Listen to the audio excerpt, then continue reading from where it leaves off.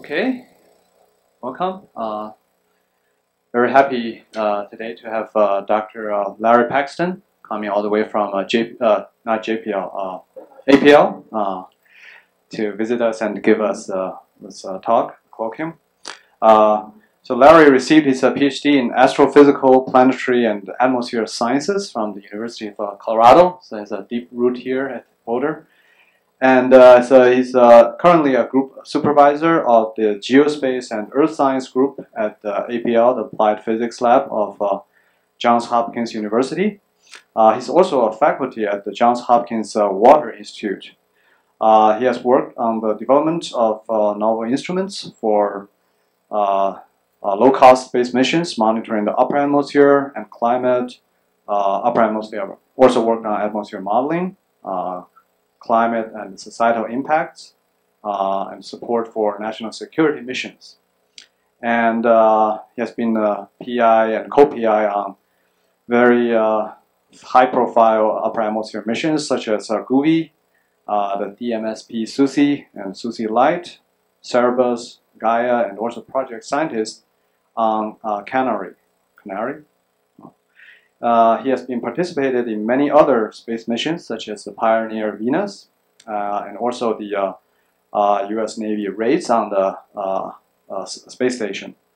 On the service side, he's the president-elect of the Space Physics and Astronomy section of AGU, and also serves as the executive board on the executive board of Earth Energy Sustainability and Health Institute, also at Johns Hopkins.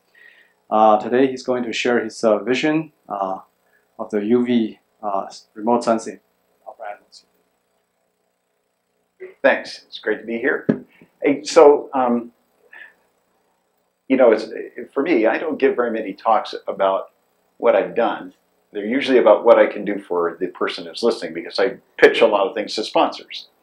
So what I want to do is, aside from, you know, everybody gives AGU talks, and I give a lot of AGU talks and stuff, but what I want you to do is, hopefully you'll see some things in here in the data that I'm going to show you, and think about the way that I'm presenting the data to think, well, this is something that I think I can use. This mic seems to be cutting in and out, is it? Or is that just me? Thank you. Yep. Appreciate it. Let's do that. How's that? Let's try it and see if it works. Okay. Well, let me know if it seems to be cutting in and out.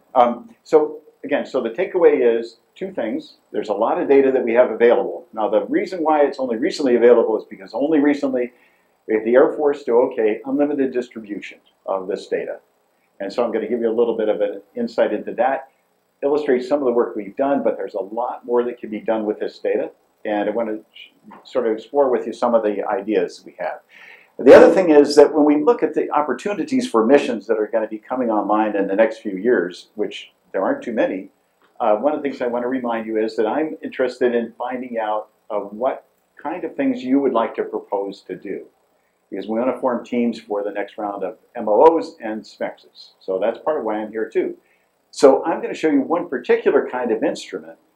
It's a UV spectrograph, but we have a whole suite of things that we can do. So when you look at this, thing is, don't think about, well, what would it take to fly just that particular instrument? But what do I really want to do? What are the scientific questions I really want to answer? So let's take a look at this and see, is this guy going to go? No. Huh. Well, that's always interesting, isn't it? I wonder why it isn't working. Well, it is what it is. So I'll stand over here and see. Yeah, okay, so here, this is a familiar picture, right? We've all seen this. So now, what are the kind of lessons you want to draw from this? I've talked about this before. The lessons you really want to take away from this is we understand the big picture as being made up of a bunch of little pictures. And we have very few instruments that actually give us the global view of the processes that are occurring in the upper atmosphere. And the key thing that's happened in just the last, say, decade or so is this realization is really important to understand the forcing from below. So we're moving into this field where we want to understand the whole atmosphere system and its connection to outside. And we have the tools now that are available to that. So what are the frontier mission kind of things that we want to look at? Well, they're the meteorological driving of the IT system, And how does the lower atmosphere drive the geospace environment, plasma neutral coupling, multi-scale global response, and atmosphere-ionosphere magnetosphere interaction. Now these are some of the things I'm going to specifically talk about in this talk. There's also this other question that hasn't got a whole lot of attention, this planetary change. How does the planetary environment change over time? So the way it would work, of course, is we've got CO2 that's being produced, and it's going to change the radiative balance in the lower thermosphere, the amount of methane that gets past the tropopause and into the upper atmosphere where it's oxidized more water vapor. We see that as PMCs. We also see that in the total hydrogen budget. We get many years of hydrogen data, but I'm not going to talk about that either. This thing's really annoying me. That's not annoying you guys. Is it okay? Okay. So let's go on. That's okay. Well, it's okay. It's okay. So I just want to remind you that designing a system, a sensor system, is straightforward. What we really need is to set up a clear set of things you want to measure, the scientific questions. That's always the starting point. It's not like, hey, I have this sensor in a box. So what I'm going to show you is the kind of things that we can measure. And then what you want to do, what I want you guys to do is think, okay, so if I can measure these things, what are the questions I can address with that? I have a list of my own questions that I'm particularly interested in. But like I said, I want to see what you have to say. And then, so there are lots of these sensor designs that are available. I have everything from spectrographic imagers, and I'll tell you a little bit about one of those, to wide field of view cameras. Now, I talk about ultraviolet remote sensing. The reason why is because in the far ultraviolet, the disk of the Earth is black. It means we don't see down below about, in high alignment alpha, about 85 or 80 kilometers, and in most of the other wavelengths, about 100 kilometers. So you don't see any of that background, so you can look straight down. And you can see the aurora then day or night, for example. So you get full coverage, and if the sensor is properly designed. Now the other thing is we're going to soon have ICON and GOLD providing data for us. Now we do need more of this kind of data, and right now the Air Force DMSP SUSY program is the only sensor providing auroral imagery from space, and I'll show you some images from it. But the emphasis here is on DMSP. The Air Force is at the end of the DMSP program. And it's not clear what's going to take its place. So we have this limited time on the resource, and so what things are going to fill the gap after DMSP goes away? Because right now we have the J5 sensor data, which is the particle data, not routinely available since March of 2014. No money. IES data, not routinely available for many years because no money. SUSY data, only available because we have another activity going that's supporting it. Question? Oh, Defense Meteorological Satellite Program. It's an Air Force program. It's probably sprinkled with a lot of jargon, so if I say something, please ask a question. Appreciate it. Thank you. So, why do we study geospace? Now, there's two different audiences for why we do this. There's the basic research community, right? We want to understand things, and one of the things I'd like to develop as a theme in conversations outside of this meeting, or outside of this talk, is what can heliophysics say about exoplanets and the evolution of other solar systems? Because that's something I think we need to make a connection to.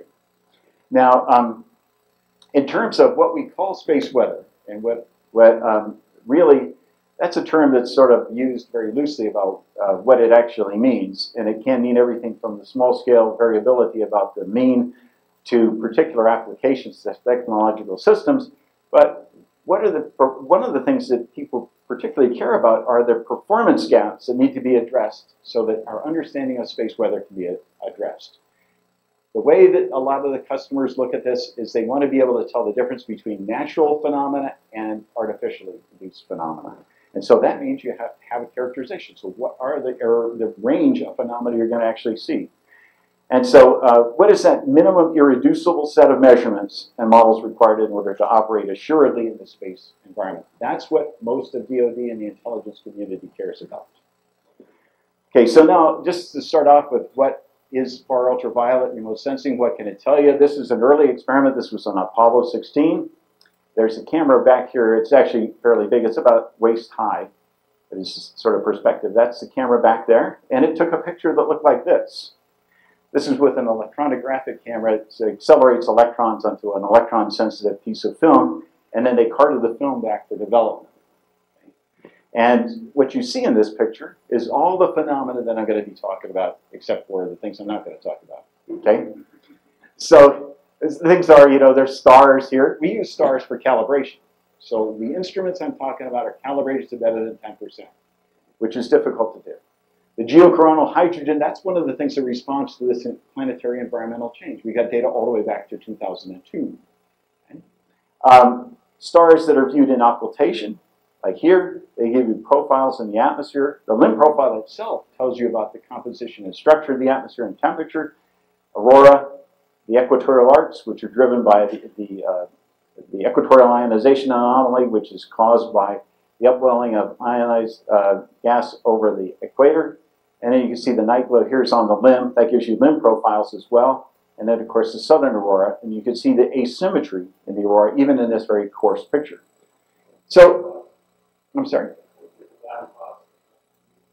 It's pretty broad. It went all the way from about 1150, because I think it had a lithium fluoride window on the detector, to probably about 18, or well, the photocathode's fallen out pretty fast, probably 1650 or so angstroms. So 115 nanometers to 160 nanometers. And of course, the human eye sees about 400 nanometers to 700 nanometers. So one of the things I want to explore with you guys, since HAO is big on, in NCAR, UCAR is big on models, this is the thing I don't know a whole lot about, is how do we gauge the performance of the models? And one of the things they're most sensitive to, that's the biggest challenge in models, is getting the boundaries right. And I'll tell you about what boundaries mean to me. But there are things like, and you can see these in the data, like, is the aurora in the right place? Is the location, width, and evolution of that boundary right? What's the conduction pattern look like? The conductivities. And one of the things we do is we deduce conductivity profiles, not just the conductance, but we produce maps of conductivity and conductance. Okay? And the equatorial ionization anomaly, the location of the crest, of course, that responds to the electrodynamics, the magnitude of the crest, responds to things like solar inputs and time.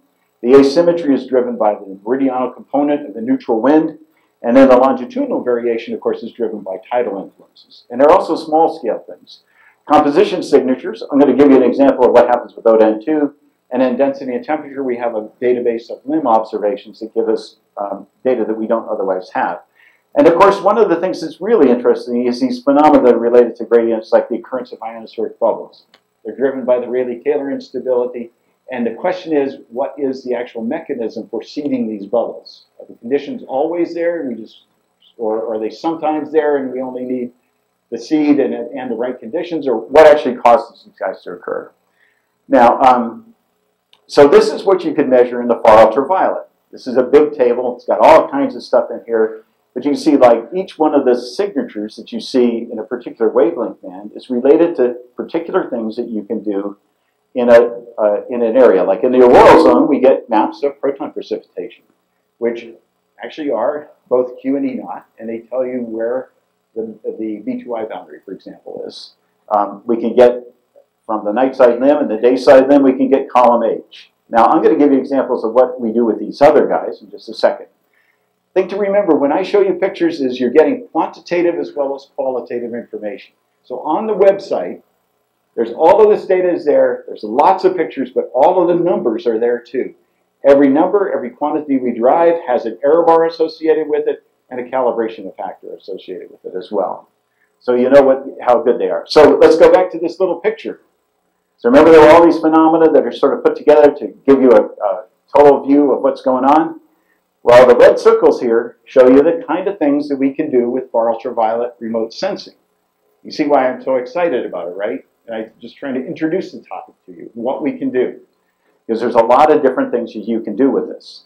So now, what we've been doing, or what I've been doing, even basically since I did my PhD thesis back in a long time ago, well, anyway, we won't go back that far. But the thing is, I've been doing UV remote sensing, and we've got a series of instruments. We're looking at the last launch of DMSP F20 in 2016, so next year. No idea what's going to follow on with that. A lot of people have depended on the data from the J sensor, the auroral energetic particle spectrograph. We've got SUSY instrument, and we've got the IES instrument. The instrument I'm going to tell you about, show most of the data from, is basically what's called a scanning imaging spectrograph. What that means is there's a mirror that directs the field of view back and forth across the disk and up on the limb.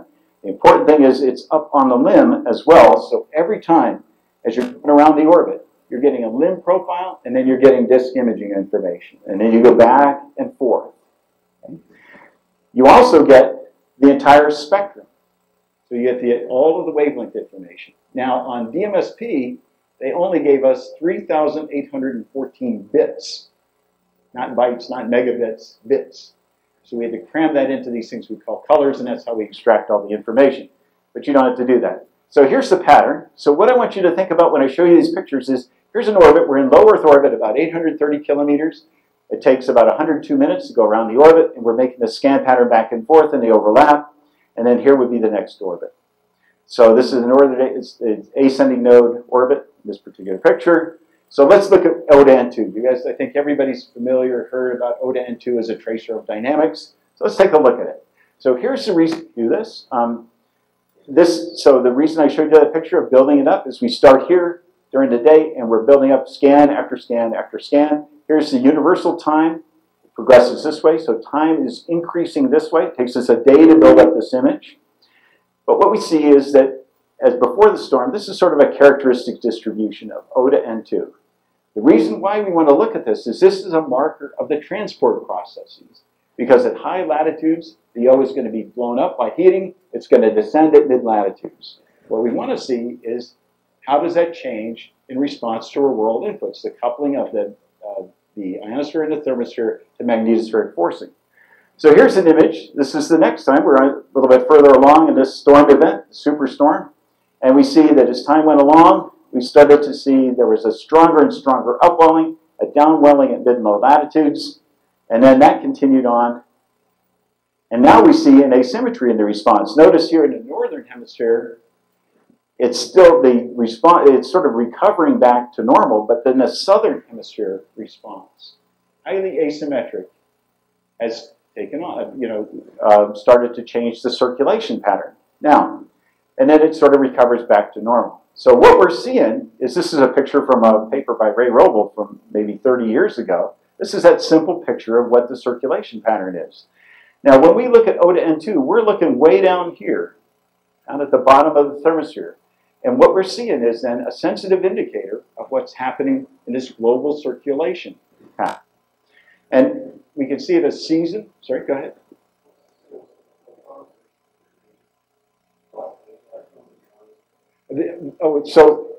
So on the OTA-N2 measurement that I'm seeing, what happens is these are photoelectrons. They're created by solar photons coming in, ionizing it, and they create it with, like say if you have 304, it has enough energy to create an electron with significant energy and ionize the gas. That collides with other things and excites them, and we see the glow.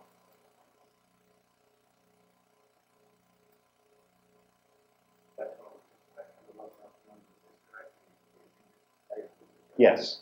Yeah, because the solar spectrum, the process is pretty straightforward. Below about 300 kilometers is a local deposition problem. There's transport above it. All this emission is occurring down low. But it's an interesting question. I'll show you. We'll come to a theme to close this out a little bit later on about how you would actually use this in models. So let's take another example. So that was a superstorm. So there were huge depletions at high latitudes. So this is something that happens during the extended solar minimum. And there are dozens of cases like this. So again, this is before the storm, and you see we're going to go from this day up through here. And you see that this depletion on the 21st through the 22nd, this depletion here becomes actually quite big. In fact, there's a 70% decrease at mid-latitudes and a 50% increase at low latitudes in terms of the OTA-N2 ratio. So what's happening is that because the density of the atmosphere has changed, and also the structure of the ion-neutral drag has changed, I'm imagining, you see a different behavior here. Now notice we're talking about stuff that shows a color bar. Well, the thing is, it's interesting about this, that this, you might say, that sharp decrement there is just an artifact of the color bar chosen. But the O to N2 ratio shows this very, very steep decrease. So the question is, if we think back to that cartoon picture of the circulation pattern, do the models, do the GCMs actually get the circulation right? And I would assert they have a lot of trouble with that. And so this is one of those areas that might be potentially very rich. So the thing I was trying to point out was you don't need solar maximum to see these effects. You can do it at solar minimum. And that also eliminates some of the other drivers. So we're thinking about this data set as something that's enabling you to reduce some of the complexity. What do I mean by that? If I look from year to year at the same day, I'm sampling at the same local time with time.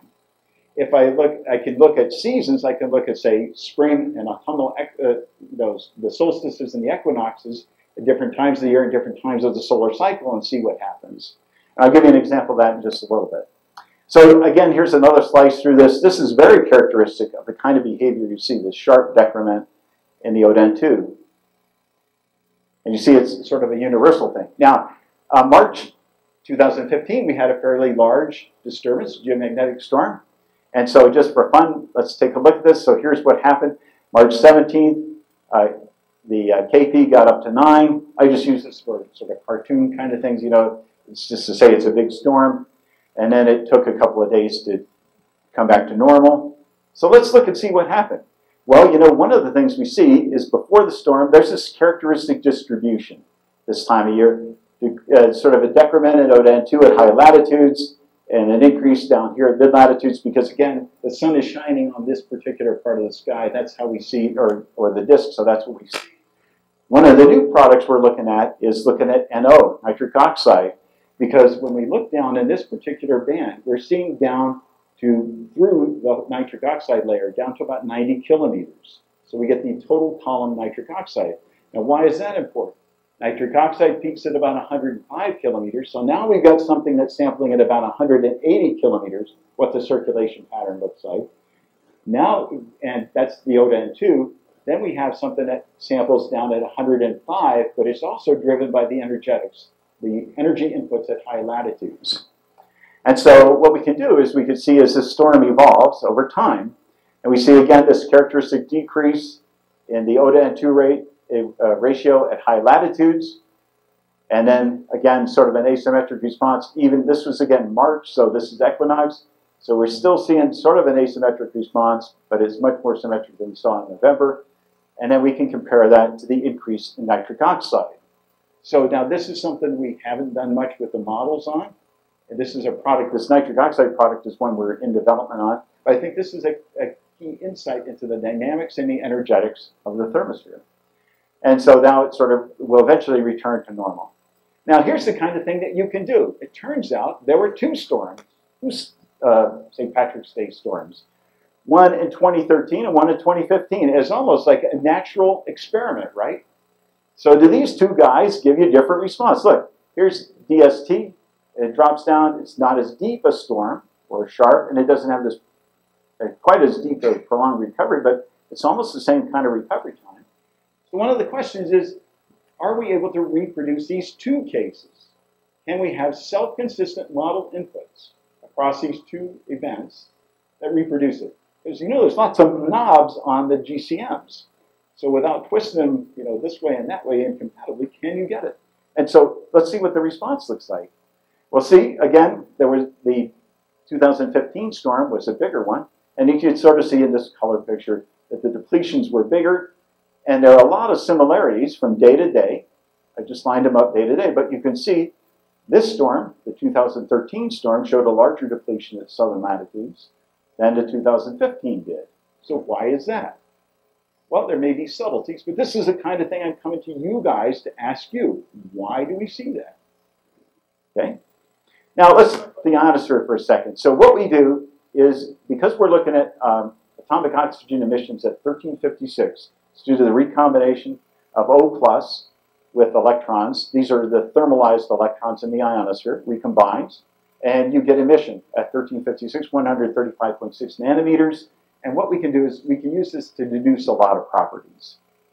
One of the things we can do, and I'll get to that in just a second, is besides doing limb profiles, we can actually do 3D tomography of the ionosphere.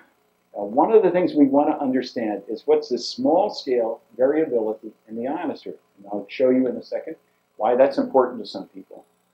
Okay, so one of the big questions is there are instabilities in the ionosphere. This is the Sultan equation for, this is the growth rate for the instabilities.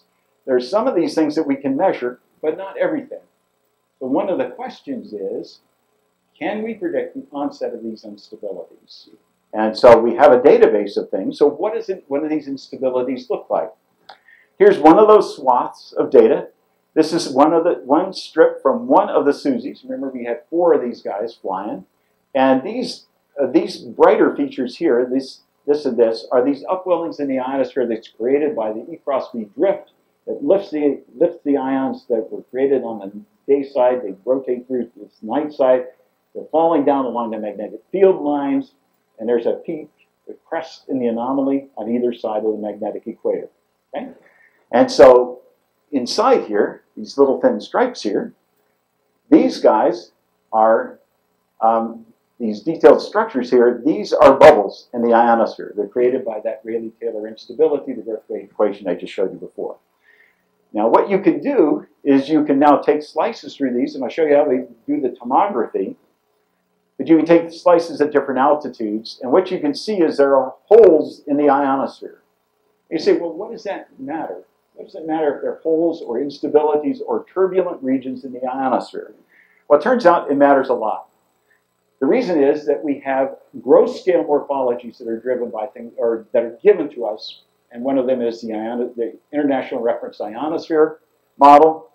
It turns out that on a particular day, it really looks like this. You can see there's a lot of structure in here that's not duplicated. This is an example for 11 megahertz, the transmission of 11 megahertz signal at various angles through this ionosphere. And you can see some of the ray paths that didn't make it, or did make it through before, don't make it through. They're reflected internally. And so this has a profound implication on what happens. So there was an event that we wrote a paper on space weather about, the Battle of Takur, March 2002, where we used GUVI data to look at this, and we looked at the impact of line of sight, impingement of bubbles during COM, where they're trying to communicate. What happened was that because they weren't able to warn the quick reaction force that this mountain was held by opposing forces, 6 more people died. Okay? And this was actually picked up by Science magazine as one of the top 10 stories. The commander of this quick reaction force is a really great guy named Nate Self. He came to visit me. It was one of the high points of my life to meet that guy. And that's the kind of stuff that space weather is really all about. So now, what we're trying to do, though, is put together this picture that nests the global thing with the big picture questions. I'm glad that wasn't 5 minutes, because I was hosed totally if it was 5 minutes. Okay.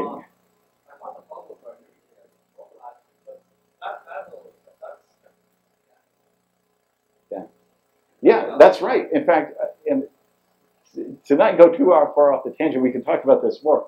One of the things I've been looking at is our detectability of small-scale irregularities at mid-latitudes. And they're actually far more prevalent than you might have thought.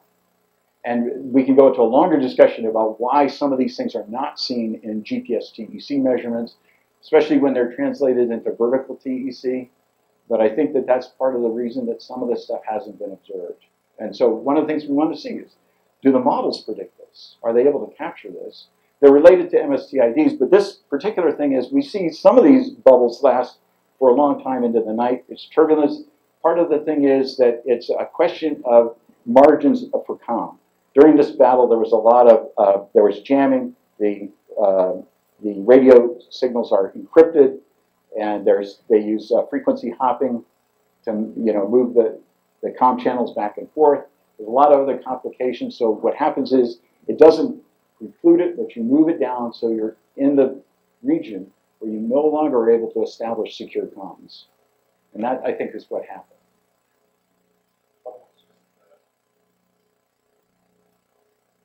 Yeah, it's a way of, so what happens is they're almost like, the way I always look at them is, you remember the old-fashioned lava lamps? you know. There would be you would heat it up, and then a bubble would sort of form and go up to the top. That's almost exactly what simulations of these plasma bubbles look like. Inside, or at least on the surface, we believe that there's a whole bunch of small-scale turbulence, and that's what affects the signal. Inside, there's really two issues here: the turbulence and the impact on the signal itself, but also the change in the ray path that it goes. So there's another class of people that are very interested in that particular problem. So part of the thing we want to do is we want to go from this large-scale IT variables to these mesoscale and intermediate scale, and there's a whole class of people that really are interested in these really small-scale things. So those are the challenges for us. Now, auroral imagery, just to remind you that the GUVI website is guvitimed.jhuapl. It's changed from guvi.jhuapl. And Susie, so you can look there. I built the first one of these guys in probably 92. We delivered the last one. We started in 92. We delivered the last guy in 96. First was in 94. And they were all delivered by 97, the beginning of that. And then the first launch was in 2003. And you can see that these guys, the interesting thing I want to point out is they're in different local solar times. So we have one that's about 4 a.m., 4 p.m., one at 5:30-ish, one at about 7. This guy was at 8 or 6 p.m., and then this last one will probably be about 20 hours local solar time. And then, you know, as I said before, what's going to happen next? We don't know. So remember I showed that picture of one of those swaths? So let's take a look at a day's worth of data. And then I could string together a whole bunch of these in an ad hoc movie. This is a response time. Again, the beginning of the day is right about here. Time is going this way. So this is one day starting here, going around like this. And what you can see is there's a separation of the bubble, the equatorial arcs changes. And at the end of the day, during the end of this part here, the separation of the arcs has been decreased and it's sort of collapsed. There are bubbles in through here. And the question is, so why aren't there any bubbles here? And is it more than a coincidence that what's happened is the aurora started at just around then? There was an increase in auroral activity. So this is the very next day, and you can see again this link between the occurrence of the aurora and the suppression of bubbles. See, in this pass here, just an hour and a half before, there are bubbles, and then later on there aren't any, and then it recovers. And so we can do this kind of thing. So you can sort of see there's not only is there a question of persistence of these features, but the growth and the change in them.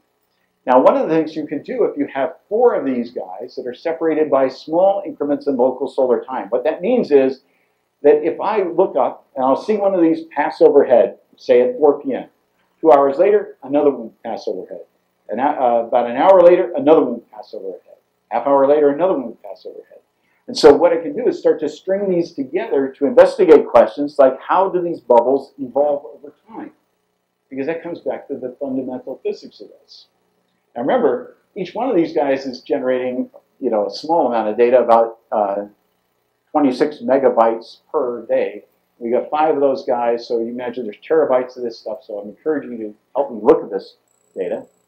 So what we can do too is we can start to parse out what's happening. So each one of these scans, remember the scans are going back and forth, so if I was to look, you know, at the Earth, the SUSY instruments are always mounted upside down. So it's like I'm really looking here. So this is the Earth here. My scan pattern's going like this. But the cool thing about this instrument is it has a 12-degree field of view this way. So it's really a big swath. It's moving back and forth. And so we get overlapping scans. These scans, this overlap in the lines of sight, enables you to do this tomographic inversion. So you're able to apply that grid of intersecting lines of sight to create a data cube. And this is a 3-dimensional representation of the ionosphere. And you can do this, you can compare this to one that just happened just a few minutes later, in fact. Now the thing to bear in mind, remember, this is IRI, this is that climatological ionosphere. You see there's the crest in the anomaly. And you can see not only is the asymmetry different here, but the occurrence of the bubbles in this particular guy is not recorded.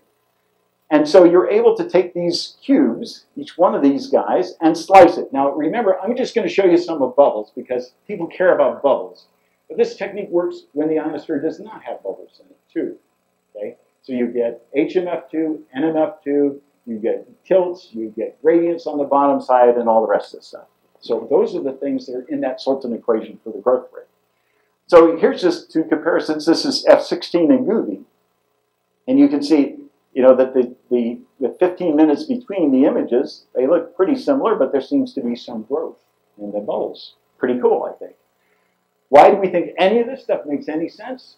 The MSP paid for a big cal-val effort, calibration and validation effort. So we have lots of ground site, not as much as I'd like, but we have some ground site stuff that convinces us it's right. We also have coincident imagery. So this is looking up the field lines. So it's sort of a sense the same kind of, or the effective geometry projected into space. And so you can see, it looks pretty much the same. Coarser, of course, because we're doing this recovery. So we think we're seeing real stuff. And now some of the things we can do, we can build up climatologies. We can also start to look at these various slices and start to deduce things. Like it looks like, since there's no tilt in this bubble, because it looks like what happens is, depending on where the bubble is formed, it will sort of move at a different rate. The drift rate depends on where it's formed. And so in this particular case, there's no tilt, so it's recently formed. We can also look at things like the peak density, as I said before, and we get an estimate of what's happening on the bottom side. The bottom side gradient, of course, is the thing that drives this instability. So there's lots of things. What we'd like to then understand is, why do we see bubbles sometimes? Why do we not see them? Like in that one image that I showed you before, where we just look from either an hour apart or a day apart. Why do they sometimes see them and why do you not? Still the big question. Okay, so one of the things we can do is we can change the geometry of the observer. This is a thing called Azrael, which you like to fly. This enables, you fly at like 400 kilometers, you can do 3D tomography of the ionosphere and the atmosphere, the neutral atmosphere. You get down to sub 10 kilometer resolution with this system. Okay. And that's what we would like to do, so you would be able to recover this structure. And one of the things I want to point out is that when we look at GPS radio occultation, one of the problems with GPS radio occultation is it does not give you a true electron density profile, because 99% of the time, the observation and occultation is not in the plane of the observer. It's off to one side, so the arc of the observation of the GPS profile is over hundreds to thousands of kilometers. So all of the structure would be either missed or washed out. So this is sort of what the instrument looks like in this particular picture here. So now I'm going to show you a movie here, and I'm not sure I can run it from here, so I have to start this. So now I'm going to show you some pictures of the aurora. And now usually in our community, we think, well, you know, if I'm going to understand the aurora, I need to take pictures all the time, right? Now for the ITM community, lots of times I just need to know what the inputs are. But so let's take a look. Here's some viz data. And you'll see every once in a while there's Goovy data coming in through here. So it's a very brief movie. So this is this coarse picture of what's going on. And then we get this really sharp picture. So that's the difference. You get a sharp, high-resolution picture, native pixel resolution of about 10 kilometers, signal-to-noise ratio of about 10 to 100 for a 1 erg aurora. And then, so we can start to build up a statistical picture of the small-scale variability. Why do we want to do that? Because it's at a small scale, so we get the really frontier work in terms of the Joule heating, I think. So this is what one of these strip images looks like. You get it. I just think it's pretty. But this is the kind of structure you see in the aurora from space in the far ultraviolet. Remember what we can do, because we get all these colors at the same time, each one of those guys can be produced or translated into E naught Q and the conductances. Okay? So let's go to the next guy. So this is a kind of a sequence of pictures. Now this is just Goovy data from early on, but it's a nice movie, gives you an idea. Now the limitation is you've got a swath. It's not as much focal time as you'd like, but the instruments are fairly inexpensive. The Suzy Light instrument's about 10 kilograms, takes about 10 watts, so it's relatively easy to accommodate. But you can start to see that if you had a couple of these guys, you can build up a pretty comprehensive picture of the aurora. So let's go to the next guy here. Oh, so this is just one where, here's just two Suzy images. They just happen to be within a few minutes of each other. And again, you can get most of the structure of the auroral oval. So the reason we do this is because we really don't have much in the way of comprehensive pictures. Go to the Suzy website. have KML files. You can plot different ones. This is one where I just slapped a couple of them together. But you can see up here, these are the products that you can overplot. Things like the proton precipitation rate, the electron, the mean energy, and the flux, and boundaries, and so on. So all of these things are available to you now. Now here's something I just wanted to show you. So what happens when you have 4 of these things flying at the same time? 4. So, not 5, 4. So this is a way that, I don't know if it's probably impossible for a normal human to understand, but I'm going to try it anyway. So remember, we're making these swaths, right? We're going around the Earth. We're going around the Earth, and we're making this little strip. So what I'm going to do is I'm going to stack up 1 day's worth of data from 1 satellite, right? And so what I see, so this is the beginning of the day. So this is an hour and a third of it, about an hour and 20 minutes before the start of the day. This is Rev 2719, 919. And this is, so here's the auroral oval. We go across the equator, the auroral oval, and then here's the equatorial arcs. So this is one orbit, and then you can see this is the UT down here on these guys here. So this is the end of the day.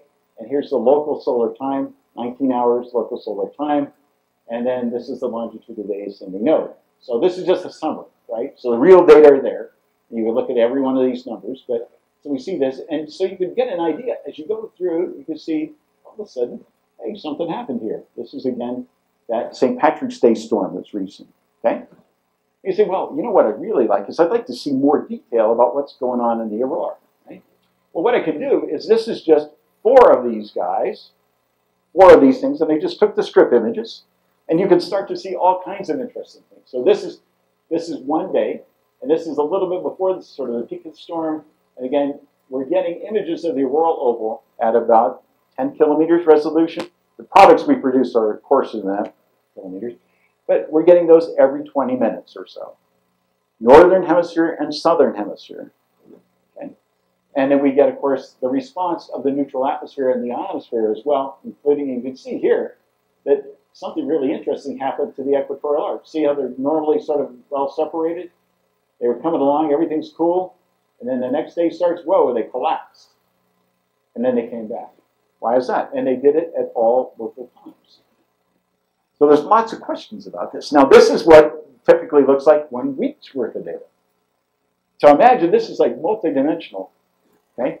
Now, again, you could look at the data. This is from the gallery page, susie.jhuapl.edu. There's an interface, a KML interface. It's just fun to mess around with the images. You can navigate it. And then you can redo this so that you can easily identify what data you want to look at. And then the NetCDF files have all of the data numbers and all the products in them too. So the KMZ files are just to mess around with.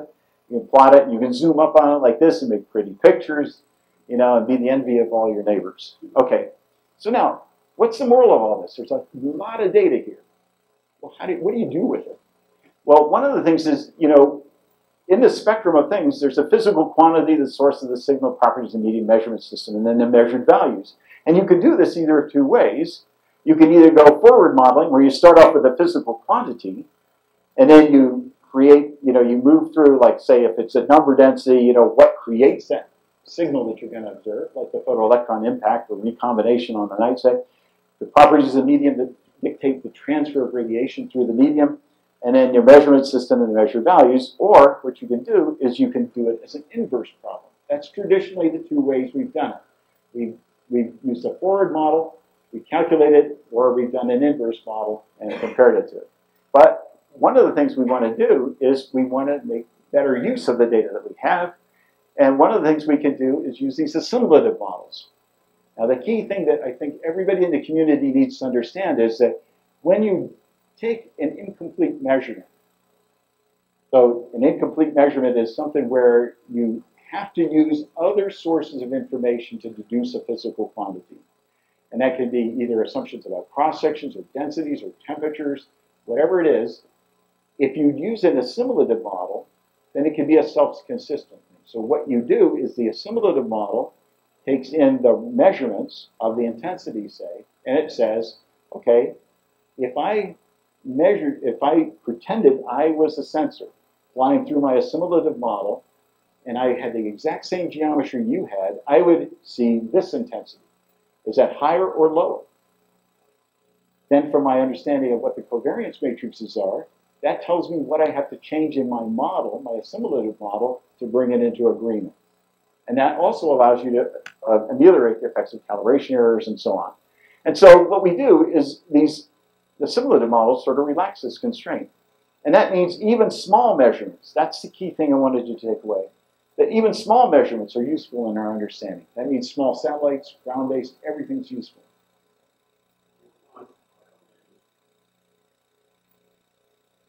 Well, again, you would have to... Sorry? Oh, the question was, do my comments about assimilative models only apply to linear problems? I would say that a lot of the process that we use in models is we sort of linearize the solution of the problem. But the notion is to try to remove as many of those constraints as possible. And then, so the point I wanted to make, and please don't think that I think that this is the only measurement one has to make, the UV measurements. It's part of this constellation. And what we need in the community is a robust program for making a variety of measurements and meshing those with the modeling community to figure out what we really do need to measure. That's the key thing. And it has to be driven not by just, hey, I have this thing that's like a tool on my tool belt. I know how to do this. It's like, what is the question you really want to ask? What are the fundamental questions that we have in front of us?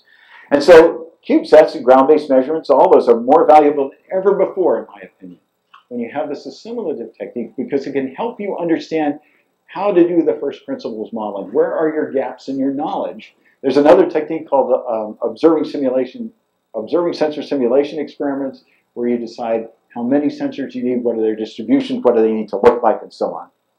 And so I think that this is really a key idea. It's essential to progress in a cost-constrained environment, because what happens sometimes when I talk to people at headquarters, they have the Grabowski diagram, that little picture with all the processes in it in mind, and they say, how can you ever make sense of this without measuring everything? We can't afford that. We're going to do something different. And so the key thing is we can identify science questions and bring them to closure. Okay, so I think that this also will get us to the point of taking advantage of new technologies and doing this predictive capabilities where we really want to go. So what I wanted to show you is just two more movies. And this is an example of what one of these models looks like. This is Gary Bust's IDA 4D. And what's going on here is you see the evolution of the ionosphere. This is the day-night boundary here. And what you're seeing is the gray is SUSY data incorporated, GPS radio occultation. The squares here are GPS TEC measurements from the ground. There's every once in a while you'll see a streak that's JSON or TOPEX data coming in. And so the notion is that we can now drive these things in near real time, or even faster. Now, what would I like to do? Well, so here's the question. We'd like to understand, remember I said we were going to understand the coupling to the magnetosphere? So what we're going to see here is this is ampere data, magnetometer data that's inferring currents based on flight of iridium. This is superdarn data. And then there's little arrows here with supermag. And if you look carefully, every once in a while the SUSY data comes in. And this was just two SUSYs. Comes in and you'll see the things, so the sort of weather flag indicator kind of thing that's supermag. You can see it respond. Let's see if I can figure out where the mouse went. There. And if you look real closely here, you'll see how these guys, like, which one do we get a swath through here? See, this is responding, and then we get a look at this, and you see they're lined up. And then, so we can start to build a picture. Now, how would you do a model comparison with this? That's, again, the notion of the assimilative model. So we have two threads that we want to develop in the community. The assimilative model to sort of take in as much data as we can to help us focus our efforts. And then the first principles models, because we really want to understand the physics. Now, let's go to the next guy. So, now, of course, that's only half of the problem. This is the same time period.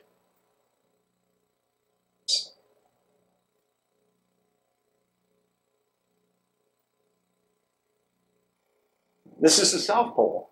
And you can see the limitation of the South Pole. There's just not as many ground sites, of course.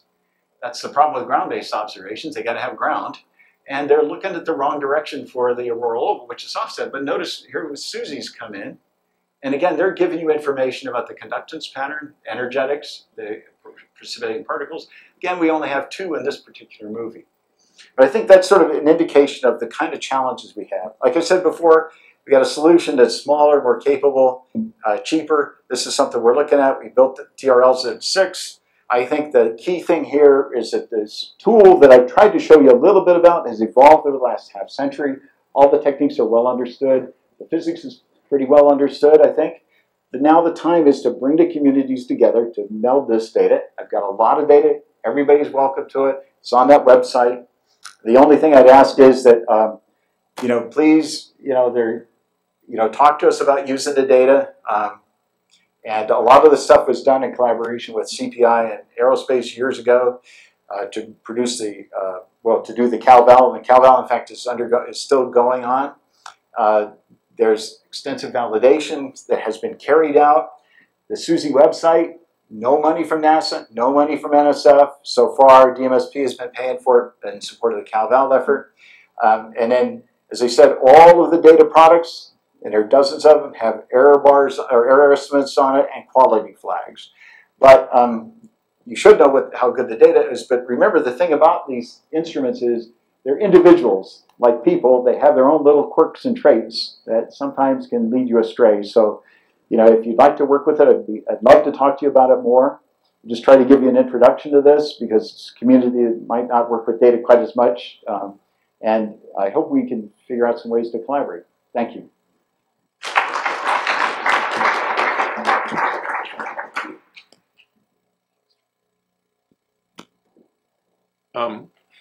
Nice talk, Larry. So the images at higher latitudes presumably are due to electron precipitation in contrast with the solar photons? Yeah, so actually if we, just to go back and show one of these guys. So what we see when we see one of these typical images, and I tried to just sort of randomly pick them, and get it, and then tilt the KMZ file so it looks pretty. Now, this is night side, that's why the disk here is black. But what normally happens is you'll see electron precipitation, and if you look this guy here, you can see where there's proton precipitation as well. Now, one of the challenges we had was on the day side, you're quite correct, there's solar photons coming in and illuminating the atmosphere, so there is what we call a day glow removal algorithm. And that has to be taken off. And so that's sort of why I'd say, if we were to really do this, the best way is, in a sense, to figure out what does the model say the day glow contribution should be and the auroral precipitation tendency, does it look right? Is it higher or lower, and that kind of thing. That's the advantage of the assimilative technique, because I have to make assumptions, because there's a model atmosphere that's involved in this. But we sort of assume that, through here, for example, if this was a sunlit scene, that there's almost like a statistical mean behavior of the atmosphere, so we can understand how bright it is as a function of solar zenith angle and latitude, and take that out. And we try to estimate that, by the way, in the error bars, what the error is in the removal of the day glow. Okay, and so actually the main question I wanted to ask, make sure I was on the right track here. Given the higher resolution of SUSY, FUV instruments that have been flown, much higher resolution, and estimates have been made of the precipitating electron power from coarser resolutions. I'm just wondering has anybody tried to compare the precipitating power that you see when you're looking at this kind of structure in that same field of view? Say, limit the field of view from an FUV instrument on image, for example, and compare it with this. Any sense of what those differences look like? Yeah, so there are two different lines of thought, two different things I want to say about that. The first is Winbing's here, right? And there, sorry. You use our GUVI model of the precipitation characteristics. And one of the things we see is we put more energy into the high latitudes, which makes the models happy. Okay? And the other thing is that I think what I would say is that this is getting at the fundamental question, because it's always this question of like, what's the average of, how do you average conductance over a big pixel versus a small one? And what are the essential scales? Because of course you want to know what the smaller scale variability in the conductance in the electric fields is, because it's the product of those, the average of the product of those guys, not the product of the average of those guys that makes the difference. And it does look like it makes a difference. We need to do more work on that, and this consumes a lot of time. So there's lots of things I would like to do, but I just don't have time for it. If you're interested, I would love to have some people work on that. But it is a fundamental question. It does make a big difference. In fact, one more thing I was going to say is that I think Jeff and I looked at this years ago, and I don't know if we ever brought it to fruition. But remember, I looked at the conductance estimates at small scales versus larger scales, and they're off by at least a factor of 3. If you take the average versus the individual, sum it up over, if I pretended like my resolution was lower, which I think was what your question, I think I got about a factor of 3 difference. But if I published all the papers I ever started and got halfway through, so my career wouldn't be in the, sorry, go ahead.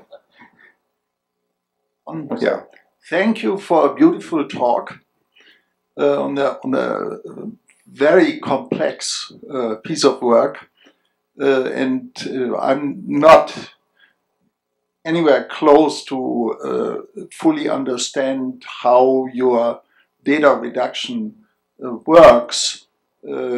I wanted to mention, before I ask my question, I wanted to mention one other thing. I'm very pleased to see that you are aware on how the context of our field is changing with the extrasolar planets and the whole new horizon on data of stars interacting with planets in habitable zones and what have you. I think I'm very glad that in your field there is this awareness. My question is the following. If I understood your presentation correctly, you showed these 4 columns of what your 4 instruments saw passing through different solar times, looking at sort of the same storm. Yes. Now, what could be difficult about that? I'm joking, because that's really a complicated picture. Their relative calibration and noise level has to be different. I understand that. But in principle, shouldn't it be possible to put all of these on top of one another and have a much smoother picture in time? Yes, you're absolutely right. And that's one of those things that's on my list to do. But, unfortunately, it's just a limitation of the amount of time and money. But you're quite right. And one of the things we spend a lot of time on is, the old story about a person with 1 watch always knows what time it is, and a person with 2 watches has no idea. Imagine with 4 watches. And so we're always struggling with is trying to make sure that those 4 instruments are sort of the same thing. And the problem is there's always this difference in the time that they cross. And of course, they cross orbits at high latitudes where there's a lot of variability. It's a very complicated problem. But you're quite right. What I would like to do is put them on sort of a movie. And this was one of my to-do list things. I just didn't get to it. But thank you.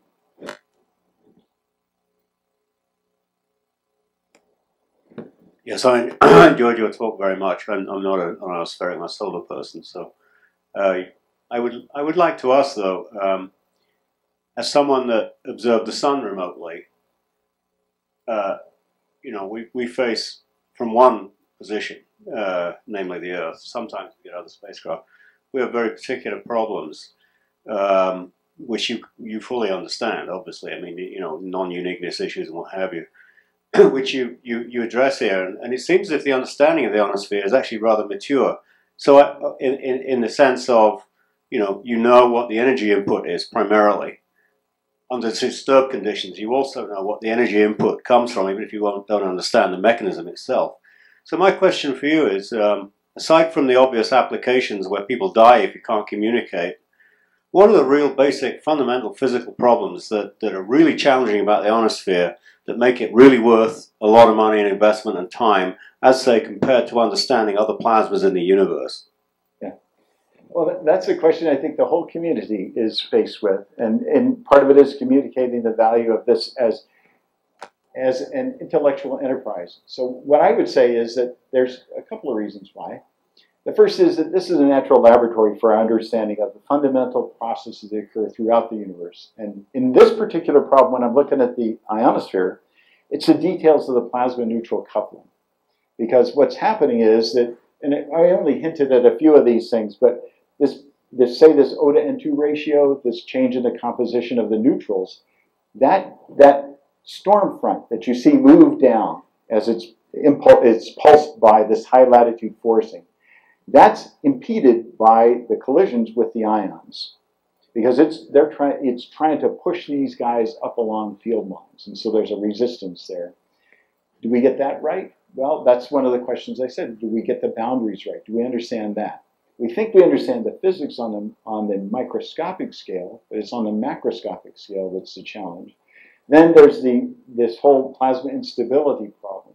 When I mentioned this thing about the bubbles, what we don't understand is we can write down the growth rate. We understand the Rayleigh-Taylor instability. We think we know, when the conditions are right, but we're still not able to predict when the bubbles occur. So there's something that we're missing. It seems like we sort of know everything about the ionosphere except why these bubbles occur. Are they seeded from below? So this is another problem that couples the forcing from below. These, like tropospheric storms, for example, can create waves that propagate upward, and they may provide small wave-like perturbations that then grow without bound. Why don't you see them all the time? Why does sometimes it appear that they're shut down by auroral activity? Is it because this is a complete coupled, tied together system? So those are the kind of riddles. And so what we've got is, so when we talk about things, I think the frontier for us all is understanding our place in the universe. Exoplanets, we have two examples, Venus and Mars, that are very much like the Earth, but they're uninhabitable. They probably, their evolutionary processes are pretty much the same. But what's the difference? No magnetic field. Is that essential to a sort of a stable living condition? I don't know. The question we have then is we have this natural laboratory that's right here and accessible to us, and it's becoming more and more accessible with commercial suborbital. So I'd say that's why we want to do it. We want to understand the basic processes that are in the universe, and we want to understand, in our natural laboratory how we can do this, because the scale lengths here are quite a bit larger than we could do in a typical laboratory setup. And then we may think we know how to model it, but still the models have a lot of fundamental physics that's parameterized.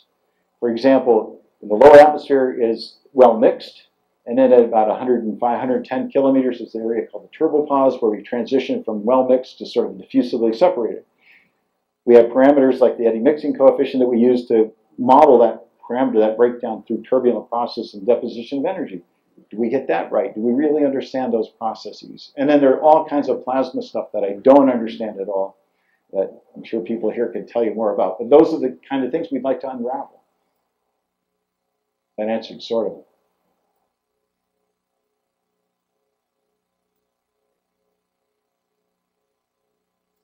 Yeah, I think I remember that one of the movie was trying to show last week and it didn't work here, and I'm so glad Hanley invited you back so we can see the movie. And in the movie, you have two SUSY instrument in there. You remember you said you have 4 available. If you put a 4 in there, it'd be much viewing, I think. Oh, well, in this particular case was one that one of my guys, Rob Barnes, who works on Van Allen probes, he was making a movie for somebody else, and so I said, hey, can you see if you can put SUSY in there? And he said, okay, well, I was doing it for 2010. I said, well, we got 2 in 2010, so that's why there's 2. And because I don't have any money, that's why that's the movie I showed you. Great answer, right? And no commercials. I'm hitchhiking back to to Baltimore, by the way. Anybody going that way? I'm just kidding. Yeah, but you know, this is one of the questions is when you increase the revisit time and you get this finer scale picture, going back to Bill's question, you know, how much of a difference does it make in the high latitude drivers and how much does that make in terms of the response? And those are the kind of questions I think we can start to answer. And one of the things I wanted to get the modeling community involved in is let's see if there's a tendency, and this is not meant in a bad way, it's a human thing. When you show your results or your models to data, right, they always agree, right? And I've heard people at headquarters go, the answer, you understand it. What's left? The model agrees with the observations. Well, maybe you just showed observations over Millstone Hill, you know. Okay, but what are the unknowns? What are the things you don't understand? What are the things we need to understand? Because otherwise they're going to just check, they're putting a check in the box. Heliophysics doesn't need any more money. Let's move on. Done. Thank you, Larry, again. Thanks.